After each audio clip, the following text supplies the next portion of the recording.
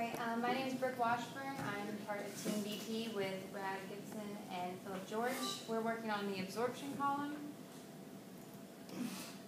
Our week 3 progress was we actually started out with no CO2 in the lab, so we got that ordered and it arrived this last week.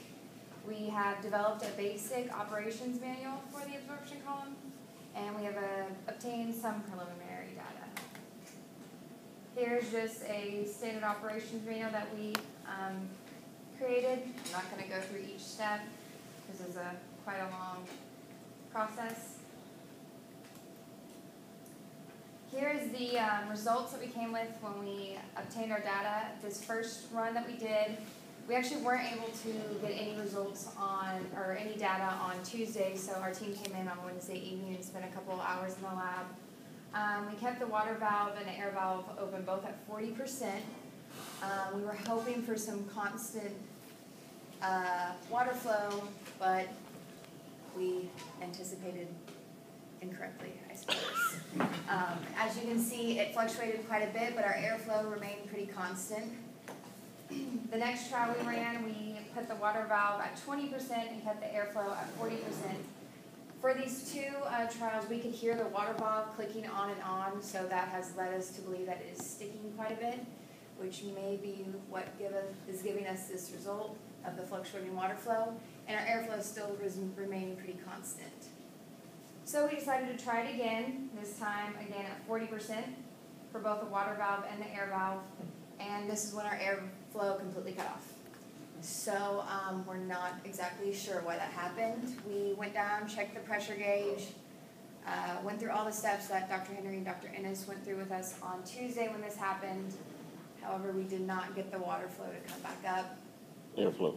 Or airflow, yes, thank you. Can you go back on 2 graphs?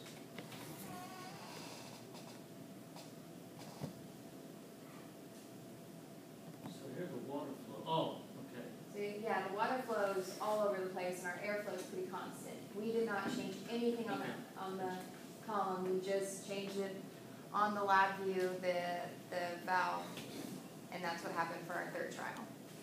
So then we changed it one more time with water at 20%, and still we obtained no airflow. So we worked on it for quite a while longer and was still not able to regain airflow. Back up one, please. So this is 6 kilograms per second, approximately, and go forward again. And this is about 3. Nice, okay. We went down, we saw the pressure gauge down at the 2nd level, and while we were having no airflow, it stayed at 32 psig, so I'm not sure what that is about. This is a view of the absorption column from the 3rd floor. We do have a CO2 sensor that does not work right now, so we're hoping to work on that a little bit this week, since we now have CO2 in the lab, and incorporate that in the experiment.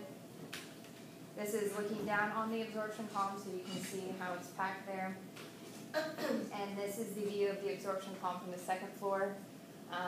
We try to keep an eye on it right here in the U tube, because if we get our water flowing too fast, it starts hitting air bubbles and our water flow goes all over the place. This is the LabVIEW interface that we were using. Right here is where we control the water and the air valve positions, and that was the only thing we were changing during those 4 trials that we have provided the graphs for.